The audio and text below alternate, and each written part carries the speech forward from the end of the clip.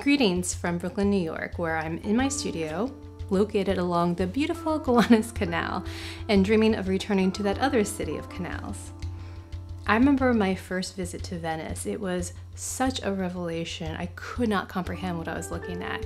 I could not understand how a place could be so beautiful. I had traveled throughout Europe, but I was wholly unprepared for Venice, and especially the Basilica of San Marco.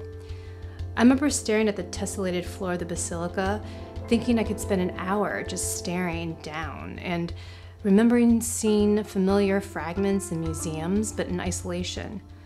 In the basilica, this marble carpet was just one layer of the visual onslaught that is San Marco. There are the golden mosaics, imported marbles, plundered sculptures and relics, an overwhelming catalog of different types, epochs, and origins. The basilica isn't just overwhelming to the senses, but as a historical site where civilizations and cultures, both Venetian and other, are encoded in its relics, artifacts, architecture. The basilica, and of course Venice, is a history of encounters. I identify with this culture of encounters. I'm originally from Taiwan, a small island with its own complicated history, forged through the accumulation of cultures through migration, exploration, and occupation. My family moved to the States when I was young.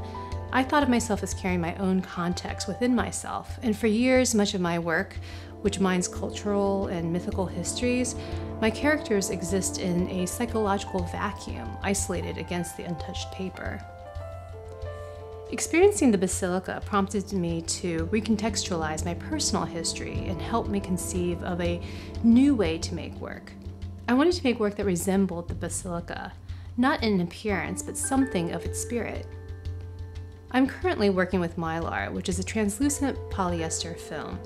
Because of its translucency, I can work on either side of the Mylar and even combine through layering elements not originally intended to go together. My process has now become more like construction through layers, creating through a process of accumulation. In Printmaking and Drawing in Venice, we will be exploring various processes, materials, and techniques to make sense of, record, and interpret the many facets of the city, its artifacts, its culture. I cannot predict what aspect of Venice will strike you the most and inspire a new avenue of exploration, whether it be the magical effects of light of a floating city, its rich history, or a particular architecture or art object. But I do know that Venice will lead to transformation beyond the summer. Until we meet, arrivederci. Ciao ciao.